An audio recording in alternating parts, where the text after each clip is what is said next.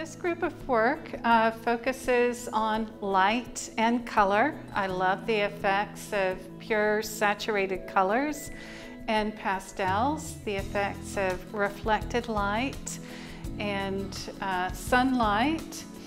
And I try to capture the atmospheric effects of light and color with reflection on the water in my paintings. So that's really what I specialize in. I travel a lot to Florida, California, the Amalfi Coast, the Caribbean, and I just love looking at the water, photographing the water, and then coming home and creating paintings of what I've seen. I actually happen to live on Lake Houston. I have a beautiful direct view of the water, and every day I watch the sun rise above the lake, and the sun is reflected on the lake.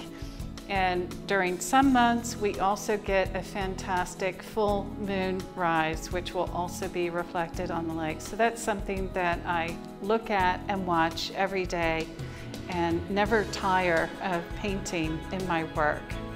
Photography certainly helps, and I'm actually looking out my window. So I have that constant view of the lake, but also the memory of places that I've traveled where you see the pure aqua colors that you would get in the Caribbean. And I will say I use acrylics, and one of the things about acrylics is that you can't mix the colors. You really, almost like watercolor, you have to get it right the first time.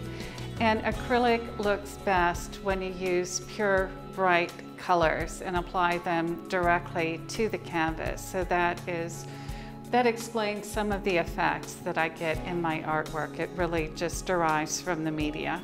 The feeling of being on the Amalfi Coast and going up to the very top, the highest advantage, looking out over the ocean with the beautiful blue sky. I mean, I could take a photograph of it. I could try to do a direct rendition of a realistic view of nature, but this is basically closer to my experience and my impression. It just brings joy and delight, and that's something that I wanted to express in my paintings.